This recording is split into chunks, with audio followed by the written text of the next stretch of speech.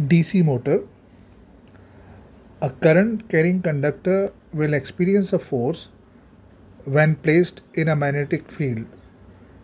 This is due to interaction of a magnetic field because of current and magnetic field due to magnet. You have to follow the following figure. You can see a conductor AB placed in a magnetic field due to permanent magnet. You can see field lines going from north to south,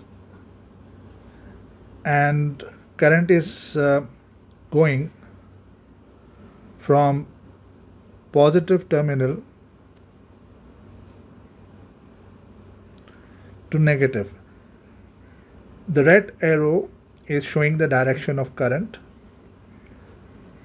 Now in this conductor AB, current is flowing from A to B, and you can use right hand grip rule to determine the direction of magnetic field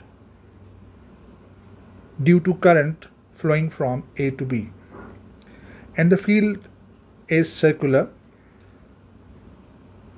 This magnetic field due to current interact with magnetic field due to permanent magnet. You can see green lines going from north to south. This is the direction of magnetic field due to permanent magnet. So the two magnetic fields interact and the conductor AB experience a force acting downward. Direction of this force can be determined using Fleming's left hand rule. This is Fleming's left hand rule, and you can see all three fingers are making 90 degrees to each other. The first finger, this first finger will point out in the direction of magnetic field, which is from north to south. The second finger will point out in the direction of current, and thumb will give you the direction of motion. So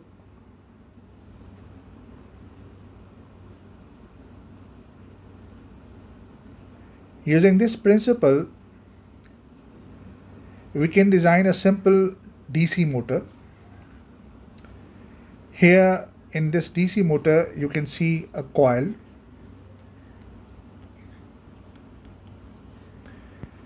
Placed between two poles of a permanent magnet. You can see split ring commutators. These commutators move along with the coil. These commutators are connected with the coil, so they move along with the coil. Carbon brushes provide connection between commutators and external circuit. This is positive end of the supply, and current will flow from positive to negative. You can see red arrow going from positive and entering the coil. Side AB of the coil, according to Fleming's left hand rule, will experience a force acting downward. And the side CD, according to Fleming's left hand rule, experience a force acting upward. These two forces produce a torque which moves the coil in clockwise direction. In half cycle, the current is entering the brown commutator and leaving through the green commutator.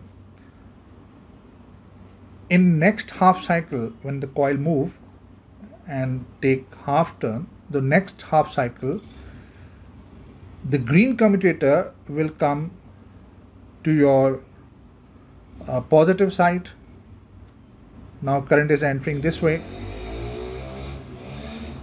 and the brown commutator will come to the other side, and we can say the direction of current is reversed. Initially, for the first half cycle, the current is entering through the brown commutator. Now current is entering through the green commutator. So direction of current is reversed. So initially the side CD is experiencing force upward. So when it comes to the side of AB, it will experience force in downward direction. So this way the coil keep on rotating.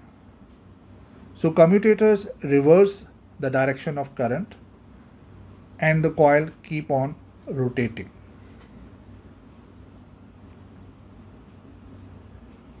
Let me point out the important points. ABCD is a coil, you can see in the figure, placed inside a magnetic field due to a magnet. Current in AB and CD part of the coil is in right angle to the magnetic field. By Fleming's left hand rule, the side AB experiences a force downward, the side CD experiences a force upward. This creates a turning effect in clockwise direction. Split ring commutators are connected to each end of the coil. These commutators rotate with the coil.